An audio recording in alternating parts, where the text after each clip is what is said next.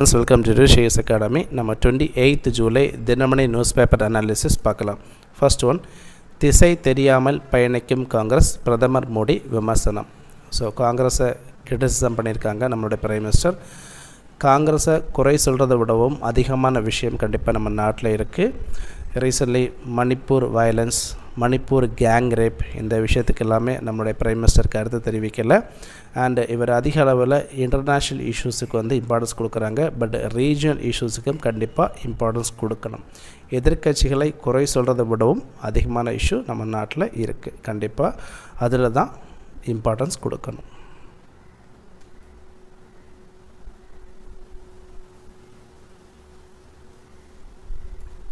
தென் அனைவருக்கும் வீடு வழங்கும் திட்டம், தகுதியானோர் பயனடைவதை உறுதி செய்ய வேண்டும், உயர்நீதிமன்றம் உத்தரவு. இதில் ஒரு ஸ்கீம் பற்றி சொல்லியிருக்காங்க. அனைவருக்கும் வீடு வழங்கும் திட்டம், அதாவது பிரதான் மந்திரி ஆவாஸ் யோஜனா.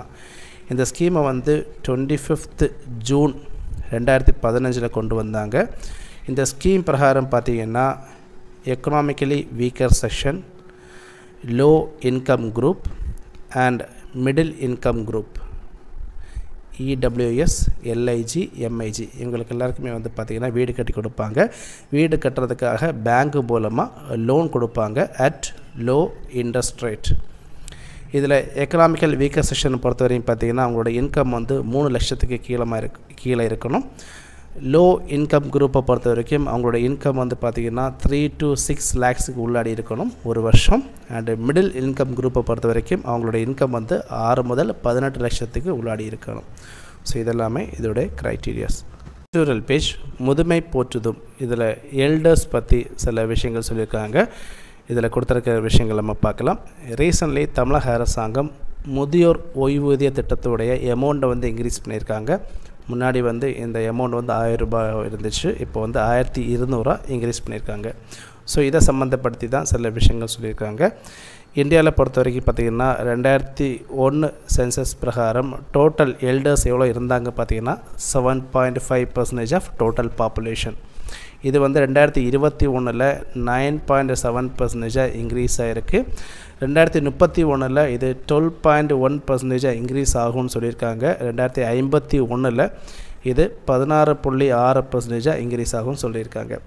அண்ட் இந்தியாவில் வந்து பார்த்திங்கன்னா மெடிக்கல் ஃபெசிலிட்டிஸ் வந்து இம்ப்ரூவ் ஆகிட்டே இருக்கிறதுனால லைஃப் எக்ஸ்பெக்டன்சியும் கண்டிப்பாக இம்ப்ரூவ் ஆகிட்டே இருக்குது இல்லையா. ஸோ இதனால் எல்டர்ஸ் பாப்புலேஷன் வந்து அதிக அளவில் இம்ப்ரூவ் ஆகிட்டே இருக்குது. ஸோ இதனால் தான் நம்ம எல்டர்ஸோடைய சோஷியல் செக்யூரிட்டி வந்து ரொம்ப இம்பார்ட்டண்ட்.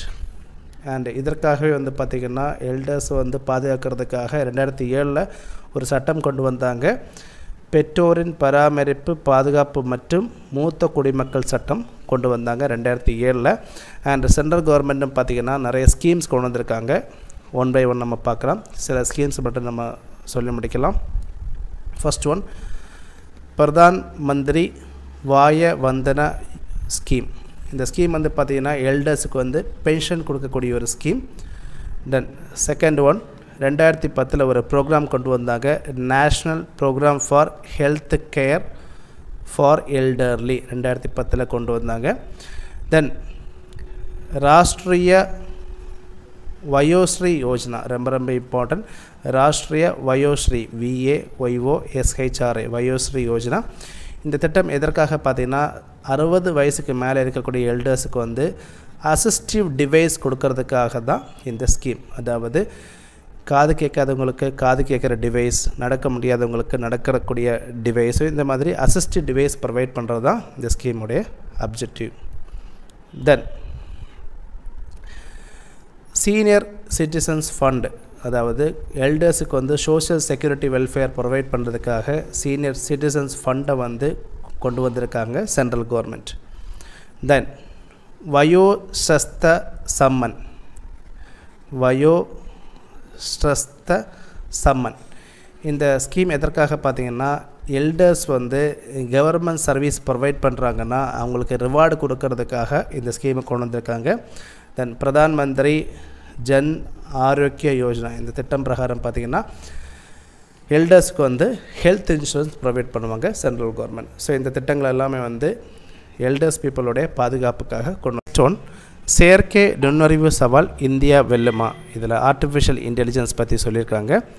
நம்ம இந்த சிச்சுவேஷனில் சென்ட்ரல் கவர்மெண்ட் ஆர்டிஃபிஷியல் இன்டெலிஜென்ஸுக்காக கொண்டு வரப்பட்ட இனிஷியேட்டிவ்ஸ் நம்ம பார்க்கலாம். ஃபர்ஸ்ட் ஒன் 2018 ஒரு இனிஷியேட்டிவ் கொண்டு வந்திருந்தாங்க, national strategy for artificial intelligence. 2018 central government கொண்டு வந்திருந்தாங்க. தென் செகண்ட் ஒன் ஒரு போர்ட்டல் வந்து சென்ட்ரல் கவர்மெண்ட் கொண்டு வந்திருந்தாங்க. அந்த போர்ட்டலுடைய நேம் பார்த்திங்கன்னா indiaai.government.in. ஸோ இதில் வந்து ஏஐ ரிலேட்டடான கவர்மெண்ட் இனிஷியேட்டிவ்ஸ் எல்லாமே இந்த போர்ட்டலில் இருக்கும்.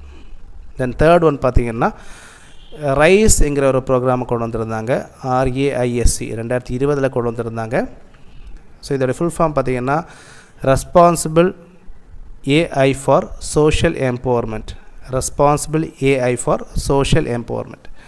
தென் ஃபோர்த் ஒன் ஆர்டிஃபிஷியல் இன்டெலிஜென்ஸில் வந்து ரிசர்ச்சை இம்ப்ரூவ் பண்ணுறதுக்காக விஸ்வேஸ்வரையா PhD ஸ்கீம் கொண்டு வந்திருந்தாங்க, Visvesvaraya PhD scheme. Then ministry of electronics and information technology ஒரு ஸ்கீம் கொண்டு வந்திருந்தாங்க, ஃபியூச்சர் ஸ்கில்ஸ் ப்ரைம். இந்த ஸ்கீம் பிரகாரம் பார்த்திங்கன்னா ஐடி ப்ரொஃபஷனல்ஸ், ஐடியில் வேலை பார்க்கக்கூடிய ஆட்களுக்கு வந்து ஏஐ ரிலேட்டடான எஜுகேஷன் ப்ரொவைட் பண்ணுவாங்க. ஸோ இதெல்லாமே வந்து சென்ட்ரல் கவர்மெண்ட் கொண்டு வரப்பட்ட initiatives for AI. Next one ஒரே நாடு ஒரே தேர்தல், அரசியலமைப்பு சட்டத்தில் 5 திருத்தங்கள் தேவை மத்திய அரசு. ஸோ இந்த ஒரே நாடு ஒரே தேர்தல் இந்த ஸ்கீமை வந்து இம்ப்ளிமெண்டேஷன் பண்ணணுன்னா சில மாற்றங்கள் கொண்டு வரணும். அதாவது கான்ஸ்டியூஷனில் 5 அமெண்ட்மெண்ட்ஸ் கொண்டு வரணுங்கிறத சொல்லியிருக்காங்க. ஸோ எதெல்லாம் ஆர்டிக்கிளில் சேஞ்சஸ் கொண்டு வரணுங்கிறத சொல்லியிருக்காங்க. நம்ம அந்த ஆர்டிக்கிளை மட்டும் பார்க்கலாம். ஆர்டிகிள் 83 டூரேஷன் ஆஃப் பார்லிமெண்ட், அதாவது நாடாளுமன்ற இரு அவைகளின் பதவிக்காலம். தென் ஆர்டிகிள் 85 குடியரசுத் தலைவரால் மக்களவை கலைக்கப்படுவது, டிசல்யூஷன் ஆஃப் லோக்சபா 85. தென் 172 வந்து பார்த்திங்கன்னா ஸ்டேட் லெஜிஸ்லேட்டிவ் அசம்பிளியோட டூரேஷன், மாநில சட்டப்பேரவைகளின் பதவிக்காலம். தென் ஆர்டிகிள் 174 பார்த்திங்கன்னா மாநில சட்டப்பேரவைகளை கலைப்பது, dissolution of state legislative assembly. தென் 356 வந்து பார்த்திங்கன்னா எமர்ஜென்சி பீரியடை பற்றியும் இதில் சொல்லியிருக்காங்க, மாநிலங்களில் குடியரசுத் தலைவர் ஆட்சி. ஸோ இந்த மாற்றங்களெல்லாம் கண்டிப்பாக ஒரே நாடு ஒரே தேர்தல் இம்ப்ளிமெண்டேஷன் பண்ணணும்னா இந்த மாற்றங்கள் கொண்டு வரணுங்கிறத மத்திய அரசாங்கம் சொல்லியிருக்காங்க. தென் நெக்ஸ்ட் ஒன் ராஜ்கோட்டில் சர்வதேச விமான நிலையம் கொண்டு வந்திருக்காங்க, குஜராத்தின் ராஜ்கோட். இங்கே வந்து இன்டர்நேஷ்னல் ஏர்போர்ட் கொண்டு வந்திருக்காங்க. தென் ரசாயனத்துறைக்கு உற்பத்திசார் ஊக்கத்தொகை திட்டம் பரிசீலனை, நிர்மலா சீதாராமன் தகவல். ஃபினான்ஸ் மினிஸ்டர் வந்து ரசாயனத்துறைக்கு ப்ரொடக்ஷன் லிங்க்டு இன்சென்டிவ் ஸ்கீம் கொண்டு வரதை பற்றி யோசிச்சுட்டே இருக்காங்க. ஸோ இந்த டைமில் வந்து நம்ம இந்த ஸ்கீமை பற்றி பார்க்கலாம். ப்ரொடக்ஷன் லிங்க்டு இன்சென்டிவ் இந்த ஸ்கீமை பொறுத்தவரையும் பார்த்திங்கன்னா இந்தியாவில் வந்து மேனுஃபேக்சரிங் இம்ப்ரூவ் பண்ணுறதுக்காக தான் இந்த ஸ்கீமை கொண்டு வந்திருக்காங்க. ஸோ ஒவ்வொரு வருஷமும் ஒரு மேனுஃபேக்சரிங் கம்பெனி அவங்களுடைய சேல்ஸை வந்து இம்ப்ரூவ் பண்ணுறாங்கன்னா அவங்களுக்கு ஒரு இன்சென்டிவ் கொடுப்பாங்க. இந்த இன்சென்டிவ் தான் பார்த்திங்கன்னா ப்ரொடக்ஷன் லிங்க்டு இன்சென்டிவ். இதில் வந்து ஒரு 13 செக்டார்ஸுக்கு வந்து இந்த இன்சென்டிவ் கொடுக்குறாங்க. எக்ஸாம்பிள் பார்த்திங்கன்னா mobile manufacturing, pharmaceutical companies, automobile company, telecom company. So இந்த மாதிரி நிறைய கம்பெனிஸ்க்கு வந்து இந்த ஸ்கீம் பிரகாரம் இன்சென்டிவ்ஸ் கொடுக்குறாங்க. தென் சிறுமியின் அடையாளத்தை வெளிப்படுத்தியது சட்டவிரோதம், தில்லி நீதிமன்றத்தில் ராகுல் மீது குழந்தைகள் ஆணையம் புகார். ஸோ சிறுமியின் அடையாளத்தை வந்து கண்டிப்பாக வெளிப்படுத்தக்கூடாது. இன்கேஸ் அவங்க ரேப் விக்டிமாக இருந்தாங்கன்னா அவங்களுடைய அடையாளம், அவங்களுடைய ஃபேமிலி அடையாளம் இதை எல்லாமே வெளிப்படுத்தக்கூடாது. போக்சோ ஆக்ட் பிரகாரமும் அதே மாதிரி ஜுவனைல் ஜஸ்டிஸ் ஆக்ட் பிரகாரம், இந்தியன் பீனல் கோடு பிரகாரம் அவங்களுடைய ஒரு அடையாளமும் நம்ம ஆன்லைனில் வெளிப்படுத்தக்கூடாது.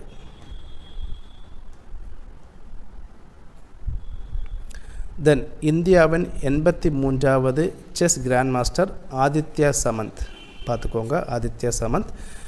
ஸோ ஒரு நபர் வந்து கிராண்ட் மாஸ்டர் ஆகணும்னா சர்டன் க்ரைட்டீரியா இருக்குது. அதில் ஒரு க்ரைட்டீரியா தான் பார்த்திங்கன்னா 2500 ஈலோ தரவரிசை புள்ளிகளை பெற்றிருக்க வேண்டும். ஸோ இந்த புள்ளிகளை வந்து இவர் பெற்றிருக்காரு. இதனால தான் இவர் 83வது கிராண்ட் மாஸ்டராக வந்திருக்கார். தென் உலகில் இளம் செஸ் வீரர், அவரோட நேம் பார்த்திங்கன்னா தேஜஸ் திவாரி. தெருநாய் பிரச்சனைக்கு தீர்வு காண 10 அம்ச திட்டம். ஸோ இந்த இஷ்யூ நம்ம ஆல்ரெடி பேப்பரில் பார்த்துருக்கோம். தெருநாய் இஷ்யூ வந்து ஆல்ரெடி நம்ம கண்ட்ரியில் வரக்கூடிய ஒரு விஷயம்தான். நிறைய குழந்தைகளையும் வந்து இந்த தெருநாய் கடிச்சிருக்கு. அண்டு வேஸ்ட்டுனால வந்து பார்த்திங்கன்னா தெருநாய்களுடைய பாப்புலேஷன் அதிகமாகிட்டே போகுது, எஸ்பெஷலி முனிசிபாலிட்டி அர்பன் ஏரியாவில். ஸோ இதற்காக தான் ஒரு 10 அம்ச திட்டத்தை வந்து பூனே முனிசிபாலிட்டி கொண்டு வந்திருக்காங்க. இதில் சர்டைன் விஷயத்தை மென்ஷன் பண்ணியிருக்காங்க. நம்ம ஒன் பை ஒன் பார்க்கலாம். தெருநாய்களுக்கு ரேபிஸ் தடுப்பூசி செலுத்துவது ஃபஸ்ட் ஒன், ரொம்ப ரொம்ப இம்பார்ட்டன்ட். அனைத்து தெருநாய்களுக்கும் கருத்தடை செய்யப்படுவதை உறுதிப்படுத்துவது ரொம்ப ரொம்ப இம்பார்ட்டன்ட். தெருநாய்களுக்கான நிரந்தர காப்பகங்களை உருவாக்குவது, இதுதான் ரொம்ப ரொம்ப இம்பார்ட்டன்ட். ஸோ தெருநாய்களை பொறுத்தவரையும் பார்த்திங்கன்னா அவங்கள பிடிச்சி வந்து காப்பகங்களை ஒப்படைக்கணும். அப்படி இருந்தால் தான் பார்த்திங்கன்னா தெருநாய்களுடைய பாப்புலேஷன் குறையும். தென் தெருநாய் கடிக்கு உடனடி இலவச மருத்துவ சிகிச்சை வழங்குவது. நிறைய ஹாஸ்பிட்டலில் வந்து பார்த்திங்கன்னா இந்த மருத்துவ சிகிச்சை வழங்குறது கிடையாது. இதனால தான் பார்த்திங்கன்னா நிறைய பேர் இறந்து போயிருக்காங்க. ரீசெண்ட்லி டெல்லி, வெஸ்ட் பெங்காலில் கூட பார்த்திங்கன்னா அதிக மக்கள் இறந்து போயிருக்காங்க. கிட்டத்தட்ட 25 to 30 மக்கள் வந்து ரீசெண்ட்லி ஒரு வருஷத்துக்குள்ளாடி இறந்து போயிருக்காங்க.